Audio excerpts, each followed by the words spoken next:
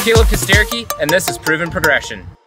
So I came across this pillow last season, and since then I've thought about it every day because I thought we could shape this out into a ramp and then do a gap jump. We have to make it between about a 20-foot gap between the trees on the landing, so we need a nice smooth in-run. We'll come around the tree up there, kind of where Garrett's at, and smooth all this out so we can just drop down into this, pin it, and then launch off the ramp.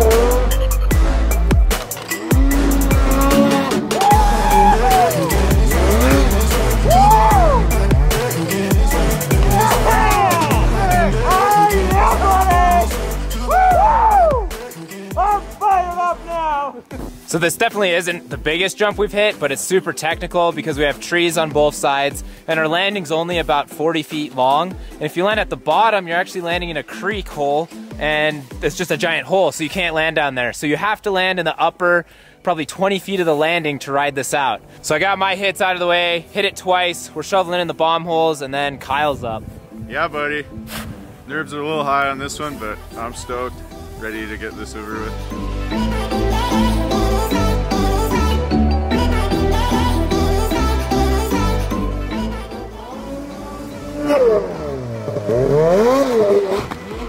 Owie. That was his visor into his handlebars. Then he got close to that tree. He came off that a little weird, so he's going again. I think he's gonna ace it on this next one.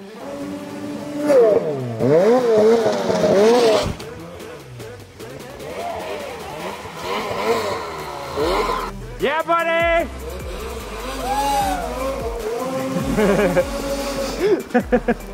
He's stoked. That one looked perfect. Looked like he aced it. Yeah, buddy. That first one was a little rough. A little bit. Did you break your visor? It was already broke. Your GoPro's still on, that's good. Check out my seat. So it's a piece of plastic pipe in there. Landed so hard I broke that pipe in half.